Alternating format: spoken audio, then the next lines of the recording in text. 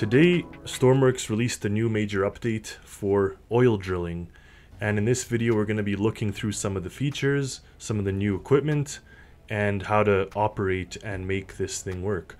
Now, it's only my first time going through this as well, so bear with me if I don't understand possibly everything, but what I can offer is a unique perspective from an engineer's point of view who works in the oil industry. So personally, I work as an engineer in the Canadian oil sands, and while our oil doesn't get pumped out of the ground like this, you just take a bunch of sand, mine it, put it through a distillation process, and that's pretty much it. I mean, that's very summed up. It's a very complex process, but it's more similar to the coal mining that Stormworks has to offer, where you have to mine the oil sand.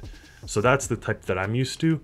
So drilling liquefied oil is new to me, but I do understand the process from an engineer's point of view.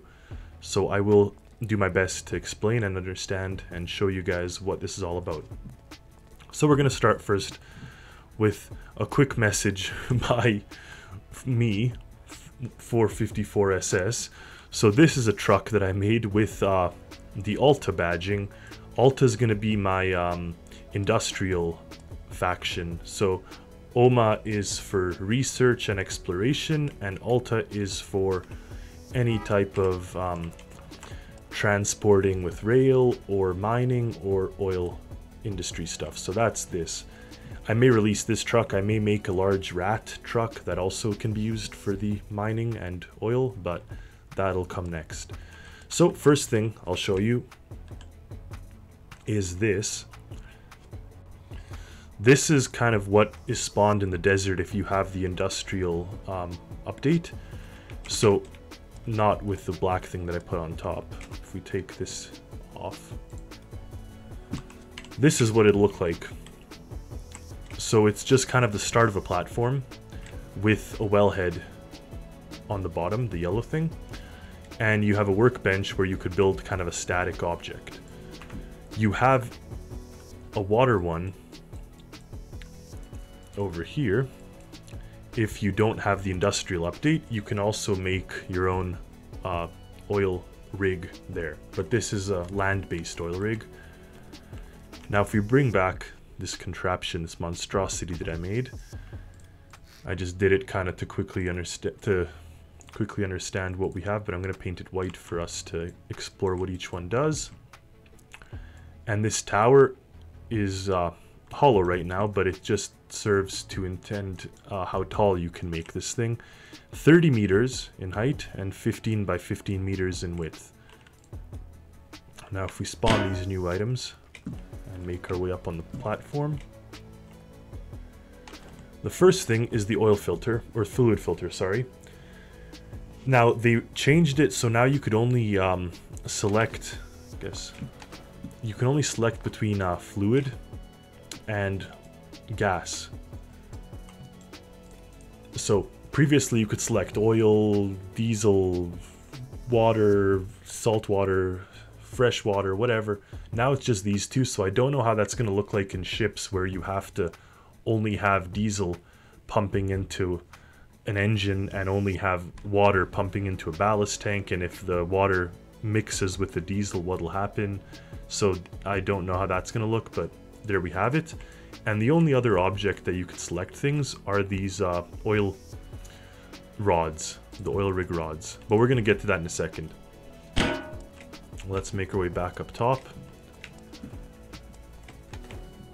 So we'll start with understanding the process. So in this type of mining or oil drilling, you have two processes. So you use this thing, which is the same as the yellow one down there, with a wellhead.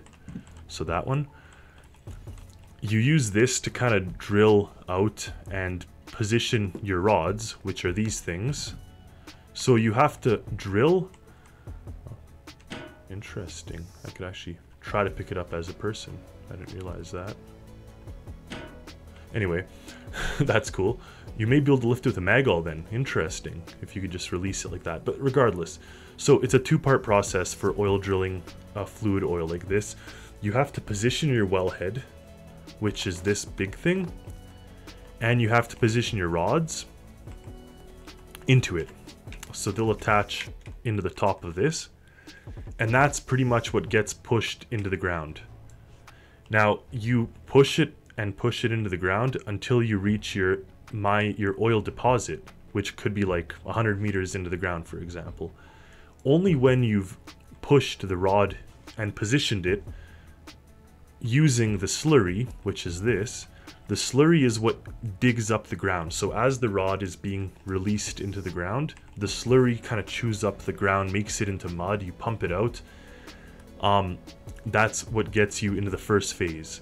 Now, once the rod is positioned, that becomes the second phase, which is the pumping, where you use this pump jack to actually extract the crude oil from the oil deposit. So it's a two-part process, and the third part is optional, I guess. But when you have crude oil, you could then use this filtration system to create yourself oil, like diesel, jet fuel, and I mean in real life you could create asphalt, you can create a bunch of different things. You do this in this chamber, and you heat up the chamber using one of these three. So now that we had a quick overview of what we have here, let's go through everything in detail. The first thing is you have your rods, and you want to first of all lift it up in a truck. So I said you could use a magall. I was kind of impressed because I didn't realize you could take them out. But if you're not using a magall, you want to use a truck with a crane that has this clamp on it. So this clamp can lift up that rod. It also uses a slider to slide it. Now, why that comes into play is in a vertical setting like this, you want to slide it down, like we said, maybe 100 meters into the ground. Now, each of these come in 10-meter configurations, so you could use this to clamp them together. So here you insert two of those rods, and you clamp them so they become one, or they act as one. And you could attach, I don't know how the maximum, but presumably you could attach several of them, and that would make a long rod that you then insert into your wellhead and extract and push it down into the oil deposit. So we're just going one by one of these things. So here we have two new items. I guess the firebox we had for the coal, but we have an electric furnace and a diesel furnace. Now both of these, just this one's run by electricity, this one's run by diesel, will heat up our crude oil and heat it up enough that it can be used in this distillation process, which we're going to explain in a second. Then we have these guys. We have a drill swivel, which pumps the fluid in or out. It pumps the slurry, so that's the key here. Because as we're putting this rod into the ground, we have to make sure that there is slurry going through it, which is this, from this filter. So we have to have a fresh water source. So I don't know, maybe a truck has to come deliver some water, or we have a big reservoir on site, delivers water, and then we use our water through this slurry filter to pump into the wellhead, which is this guy, and through this one, this drill swivel. And, sorry guys, it's a bit complicated, but it is in real life. So pretty much what you do is you pump your water through here, slurry in, mixes it through this thing, lets us burrow this rod into the ground, and this is where you add that fluid. Now this one is a rotary table, which allows this thing, the rod, to spin. So it forces it to spin. So we have to apply a spin and a downward force on the rod, and that's explained right here. So this thing here, wellhead. So once anchored to the train, a drill rod can be inserted into a wellhead to begin drilling a well. In order to drill effectively, a drill rod should be driven by a rotary table and forced downward. So it'll be forced downward with the clamp thing that we showed you, and spun using the rotary table. So it has to have both those actions.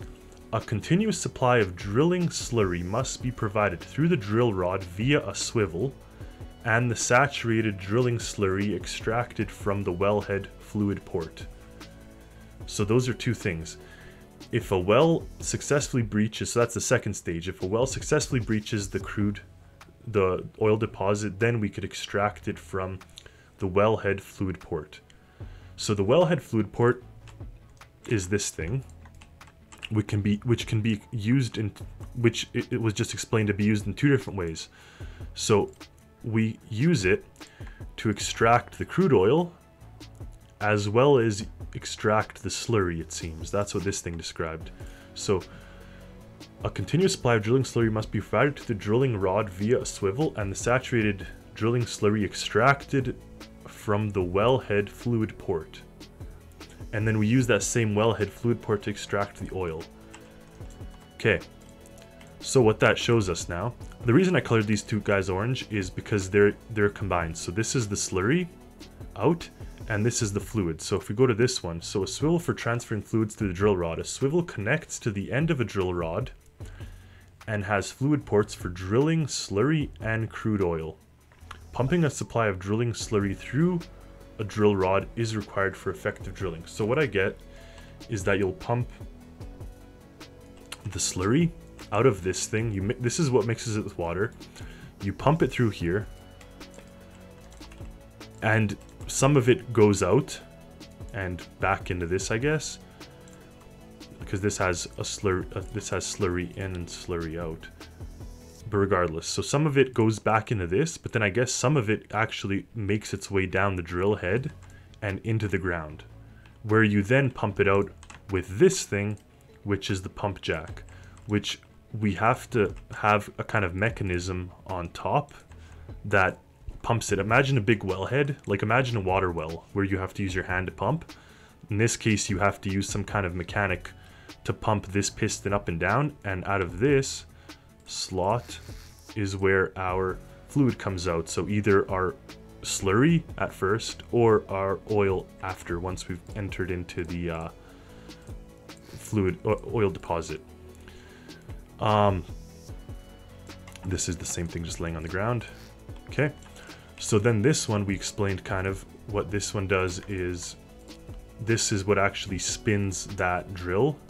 So this spins it, and if you look on the bottom of this, you see there's kind of like teeth, like chewers up there for drilling into the ground. So this, in this case, this is that yellow thing that's already on site. But if you're using a ship or something, you have to actually have this thing drop to the ground and attach. And once it's attached, it'll tell you it's anchored. Now, this is its own machine. So what I saw is that some people were using ROVs or submarines to lower this thing and position this on the ground. And this is actually attached to the seafloor, or in this case, the ground. Whereas everything else, like these things and the rods, can be on a ship above or a platform above. So these two aren't attached. The only thing that's attached is the rod goes through this at some point and into the ground, whereas this stays. So I may look into in the future into creating a mini sub that releases this thing in the ground, but we'll find out how that works. So that's what this is for, and this is something that you position yourself. So that covers the first two stages. So the first stage was the actual pumping of the slurry, going through the rods, putting it into the ground, drilling down 100 meters or whatever, with a spinning motion here, and with a pumping fluid through here. Once you've penetrated into the oil reserve, then you could use the pump to pump out oil. And now the last step and last item that we have is this guy, fractional distillation port. So the way this works, it says, placed in a distillation column, place the port inside of an enclosed volume to connect to that volume. Outputs different fluids based on height relative to the bottom of the compartment. So say you pump out things out of this, and you've placed it now, your crude oil is full in here. Now this is this. So in high school here, they taught us in chemistry how this works, but in essence what you get is the crude oil on the left chamber here is heated up with a furnace, and depending on how much you heat it to, it'll change into different forms of oil. So you could end up with diesel, you could end up with like airplane jet fuel or gasoline or whatever. I think the game is limited to diesel and jet fuel, but in real life you obviously have all these different byproducts coming from this process. So that's where this thing comes into play, because it'll output different fluids based on the height relative to the bottom. So maybe we have to play around with it, but of course, like, you'll have, maybe you need a chamber here, and then maybe you need a chamber either like down here, maybe like that, to pump out this fluid, or maybe even higher, like maybe this isn't high enough, maybe it has to be 30 meters in the air, and you heat up the crude oil and pump it out into this, and then you actually end up with diesel or jet fuel that you could put into your trucks or planes or sell off or whatever. So that's the gist of what this distillation process does, and this is the gist of kind of the update as a whole and what you end up with when you get the update. So here you have this. In this case, you see that it's already attached, it's anchored, but we don't have our rod going through it in this case. Now if we fly over to the one that's in the water, so in this case there is no wellhead positioned under the water, you just have a flat seabed. So you'll have to start by deploying that wellhead at the bottom, and then you attach your rods and you end up with something that you can lower fairly accurately right into that wellhead, and then do the same process. You drill it through, which is stage 1 with the slurry, and then stage 2 is you pump out the actual oil. So fairly complicated. I'm in the industry and I even don't know all of it, but that's my best kind of understanding and explanation that I could give now. Obviously I have a kind of a perspective from an engineer's point of view that does this day in and day out, but also comes the downside of that makes me not want to do as much things for this update, just because that's what I do day to day. But regardless, maybe I will. So thank you guys for watching, hope you enjoyed the video, and stay tuned for more.